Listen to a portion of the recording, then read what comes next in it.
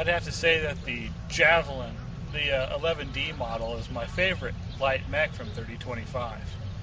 In all honesty, it's kind of hard to go wrong with its 12 heat sinks, its 696 movement, its good amount of armor, and 4 medium lasers are pretty much the gold standard in 3025. And the reason why I didn't pick the Commando as my favorite 3025 mech is because all that firepower comes at a very high price. Namely, a large amount of exploding bits that seem to turn every mech at 3025 into a big pile of scrap metal. I mean, the bug mechs are okay, don't get me wrong. The Wasp, Stinger, and Locust are just fine. Some of the Locust variants actually are really quite excellent, except for the 1M, which everybody regards as a big pile of crap.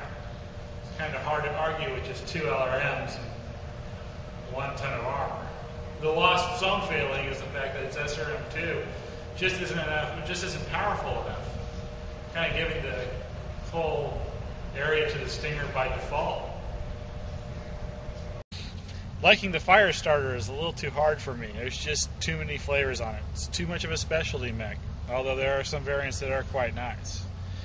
And liking the Jenner's a little bit like looking at another girl here on campus. It's not so much that it's not a good mech, but frankly, it's just too much trouble. I can't like Karita Tech.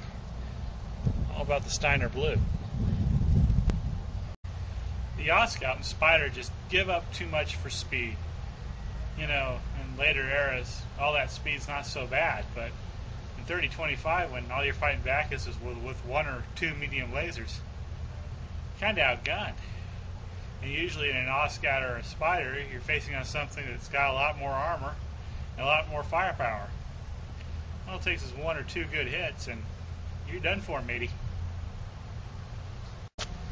The Panther and the Urban Mech are just too darn slow. I mean, they both mount terrific main guns, which can take down a light in one shot, but even in 3025, to be the best, you need just a little bit more speed. And the Valkyrie, she has the opposite problem. It's not her speed so much, but you think that being just a little bit slower than average would gain her some considerable firepower. It's gained her quite a bit of armor, but frankly, an LRM-10 and a medium laser, when those are the only 2 weapons you have, they're a little bit mismatched with that LRM's minimum range. So in conclusion, it's just the Javelin's just kind of like the all-around solid performer. I mean, there are some mechs that are faster, stronger, better armed, but in all honesty, in 3025, only the Javelin and the D model is the total package. And you just can't really quite beat it. Well, you can, but it's still the best mech to take.